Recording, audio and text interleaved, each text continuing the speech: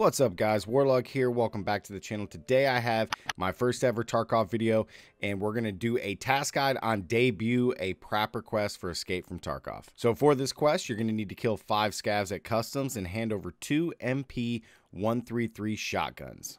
This is a map of all the spawn locations for scavs on customs.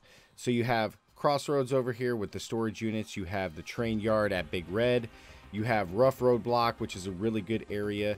Over here with Ice Cream, you have custom dorms 2 and 3. You have New Gas, you have Old Gas, you have the Rail Yard.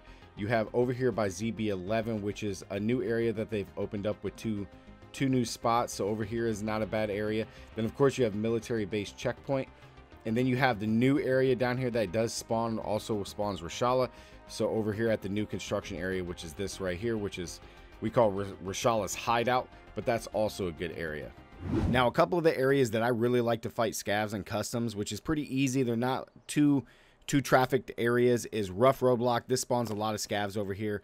New Gas also spawns a lot of scavs, but be wary, Reshala does spawn here, so if he is here, the scav kills do count on them, but just be careful of him.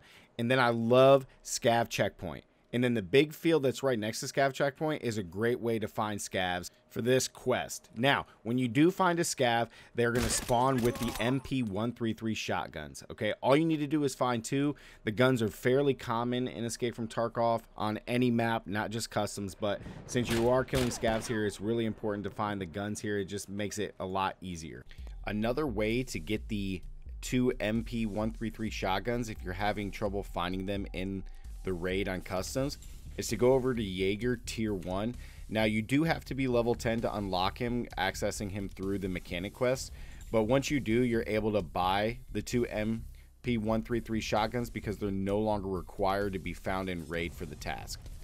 Or if you have unlocked the flea market, you could go into the flea market and buy the MP133 shotguns straight out and just buy them. They're going for about 20k right now, but you could buy 2 of them and just hand them right in to Prapor to complete the quest.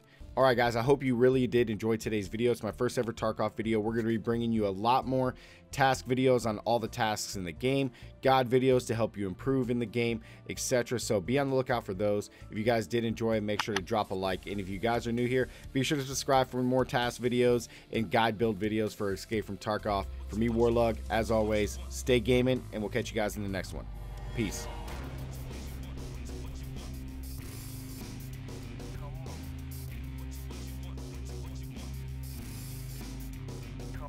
Come.